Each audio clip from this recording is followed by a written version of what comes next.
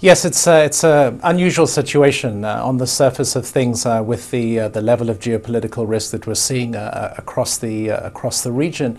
One would have expected crude oil prices to be higher than they are now, or indeed not to have seen the falls that we've seen. In short, the prices come off because very simply supply output hasn't actually been disrupted.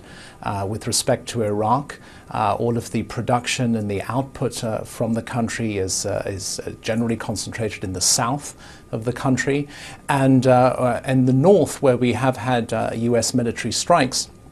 The oil produced in that region, in the Kurdish region, is not entirely available to international markets, and the pipeline that was taking some of that crude out through into Turkey was destroyed earlier this year. So, really, we haven't seen anything any supply disruption to speak of, which is why prices have drifted lower. The recent move lower has been, over the last few days, has been driven by the latest IEA report, generally revising down their demand forecasts for crude very slightly for this year. And notwithstanding that, we've had inventories within Europe and Asia on the crude side pretty high, lackluster physical demand, and these have collectively been depressing the market from the supply-demand side of things.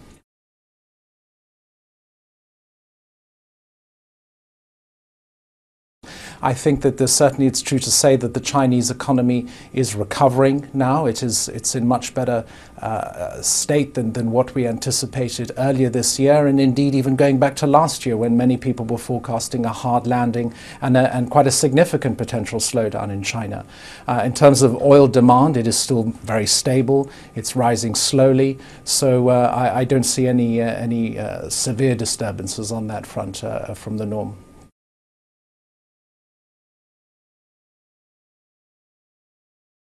Yes, I think it's questionable as to whether it actually ever had it in the first place. There's perhaps a curious focus on gold right now. It's understandable considering how much gold fell last year. It was a significant move down.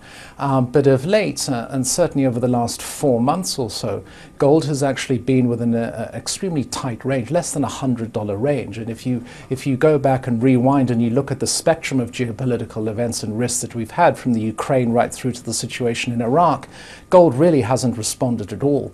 In fact, any meaningful rallies tend to be sold quite quickly.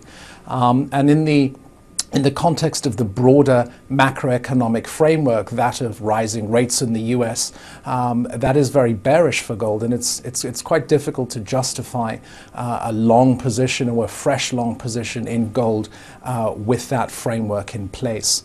So we see gold lower for the rest of this year, not too much more, but down to around 1,250. I think we've been down to about 1,248 this year, so about another $50, $60 from current levels.